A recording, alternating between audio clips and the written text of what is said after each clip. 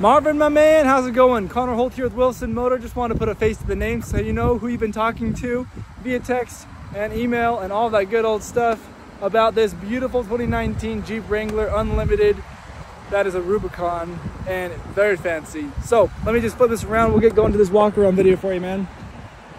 I just took this whole video and then I realized I wasn't even recording, so that's really kind of embarrassing. So here we go again. I'm gonna start from the beginning. I am recording, we're good to go, and here we go. Up here on the front, there are some fancy things to look at. First off, you're gonna notice we have some bright LED lights. These are gonna be bright white ones that are gonna make everybody mad that when you're driving in front of them or behind them, they're in front of you because they're nice and bright, but you will be able to see everything. It's gonna be great. On top of that, there are additional lights in this vehicle. You can see we have these flares on the sides. They have lights. You're gonna have a light bar right here on this Weston front bumper. And then you have the winch down here as well. Obviously you got the Jeep grill. You got these cool little air vents up here to keep the engine cooler as well. You got the big Rubicon painted on the side. And you have these awesome fancy new wheels and tires. So the wheels, they did come with the trade-in, but we did actually change out these tires. We swapped them for Bronco tires because we are a Ford dealership here technically. We had some Bronco takeoffs. The tires that were left on here before were all weather cracked and just not doing very good. So we got some brand new ones on here ready to go off-roading. As you can see, they got a ton of tread because they got little rocks that are already stuck in them, and they are great. As for the wheels, you got the XD series, and they're beautiful. They're great looking. They are the aluminum alloy. They will not rust. They are ready to rock and roll and be used everywhere you go. Another fancy feature is you can see right back in there, you got Fox shots on here, and so they are going to be ready to go off-roading, and they are great shocks to help you out with that. If you notice in the pictures that you see on the website, there are steps that come down here. These used to be automatic steps, but the motors have gone bad. We could not get them replaced, and so over the weekend, one of the reasons why it was not here and I wasn't able to get a video for you sooner is because we actually had them welded. As you can see, they just got up here, they got welded shut. Now they will be used to protect your vehicle when you are off-roading. So if you happen to hit a rock, it's going to hit the rock slide here. It's going to hit that and not your Jeep, and it will protect your Jeep there. So it's gonna be pretty good. There is also a little bit of a lift on this. If you can tell the difference in size between this red one and this gray one, this one is higher. So that way you can see that. I do have to climb into it. I'm a little bit taller. Back here in the back, you do have another Weston bumper here. So it is another off-roading bumper. You have lights on this as well. This, you have a full-size spare tire with the off-road or with the XC series wheel first off, so you can see that. So it's not like just a random, so kind of like different like that one where you have the sport wheel and then you have the off-roading wheels or the aftermarket wheels. This is the exact same one as the other ones, and so if you happen to have to swap this one on, it'll still look like all the other ones you have on there. There's also a backup camera right here, so that way you can see what's behind you and go from there. Inside the back here, you can see I already got you some chips. That way you can have some chips installed. So when you buy a brand new Jeep, just kidding, I'll probably get that to our detailer and make sure you can do a good job detailing this because it has not yet been detailed. So please don't judge me for that. I typically don't show vehicles that haven't been detailed, but I wanted to get this walk around video for you. You do have a 12-volt charger back here for charging. You can see here we have the Alpine sound system, so a pretty good sound system there as well. I believe there's a little extra storage under here. Not a whole lot, but a little bit. Enough to store something, hide something under there. It is a hard top, and obviously as a Jeep, you know, you can have this removed, you can take it off, and then you can be riding without the top on there. Gas is going to be here on the left side of the vehicle. Just flip that open, you can pull it out and refuel up. Here in the back seat, we have these mesh pockets. There's 4 of them. You got 2 on each door, and you got 2 on both driver and passenger seat. And then you have this other little system here that you can like 3D print something and hang it on there, or you could put like pens and pencils down in there to hide them in there. Just kind of a little fancy way to do it yourself instead of only have a pocket. Then we have fabric seats in here. As you can see, if you want, you can drop these down. This will drop the headrest. This will drop the actual seat all the way down. It can go all the way down flat, just like that. Throw it back up nice and easy there. Then you're going to have air vents right here, which you can open up for those who are in the back. They have their window controls. They're going to have a USB-C and a USB. There's 2 of them for each side for charging. And then you have a 12-volt charger right there.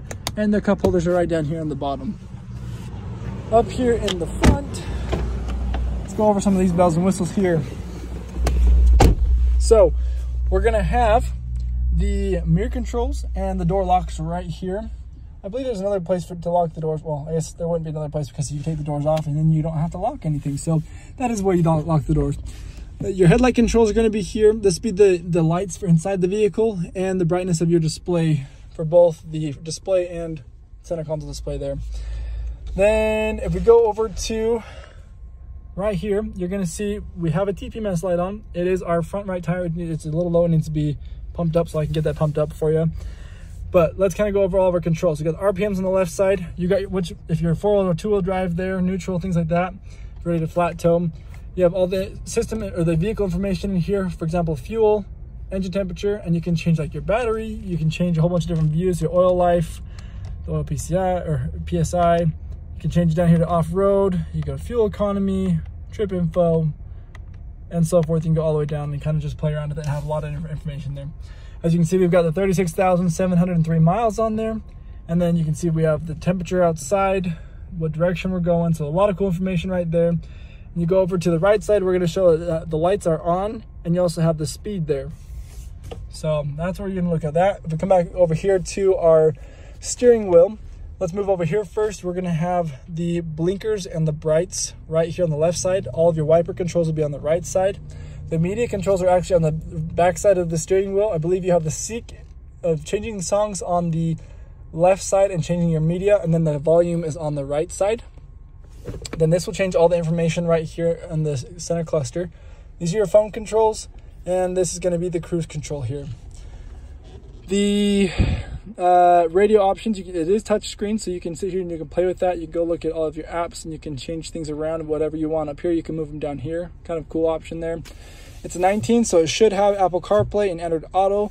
It'll just change your phone into that option once you plug it in to the media right down here, which has a USB and a USB-C. These are all of our climate controls with heated steering wheel and heated seat for driver and passenger.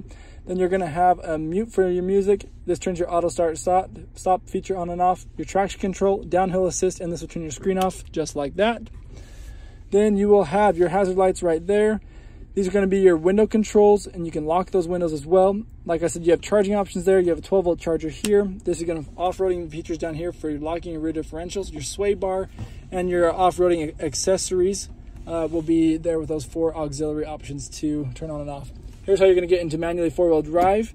This is how you're going to change into your gear here. You can swap over to the manual side too and go up and down. And if we go into reverse, this shows you your backup camera with predictive lines. So as you turn the vehicle, it's going to show you where your vehicle is going to be moving to. So that way you don't hit anything, anyone, or any other cars and stuff like that. This is what our key is. We have a push start, as you can see right here. So you don't actually even need this. This is more of a door key in case if your battery dies, you can open up the vehicle. Then you're gonna have unlock, lock, remote start, and the alarm on there. And you have a great place to store it right there so it doesn't get lost. Your handbrake is there. Your center storage, you got 2. You got one little one on top, and you got a big one in there with another 12, or not 12 volt, but a USB charger in there. There is not actually a manual for this vehicle, so that's something we would have to get from Jeep. Up here you do have a your garage door settings, so you can hook up your garage door to the vehicle and not have to have an additional fob. Then you're gonna have your SOS and assist options right here too, if you happen to need roadside assistance while you are out driving the vehicle. And that, my friend, would be the Jeep for you. It is not detailed. I'm sorry about that. I typically do not show undetailed vehicles, but like I said, I wanted to get this walk around for you because we have not had a chance to. I had all weekend to get it to you and haven't had a chance to detail it. So it's on the list to be detailed, I believe, tomorrow or Wednesday. Tomorrow is Wednesday. Tomorrow or Thursday. Hopefully it should be done tomorrow. But it is the beautiful gray, that like the matte gray that in the Fords and Nissans that we sell here at our store, it goes super fast. And I know there's been a couple of people that have already driven it and tried to look at it before we had it gone for the weekend. So there's a lot of interest in it. But if you have any questions additional onto what I just showed you with all the features and things that are on this Jeep, let me know. Hopefully we can get to something and we'll get you here to take you for a test drive. Thanks, man. Hope to hear from you soon.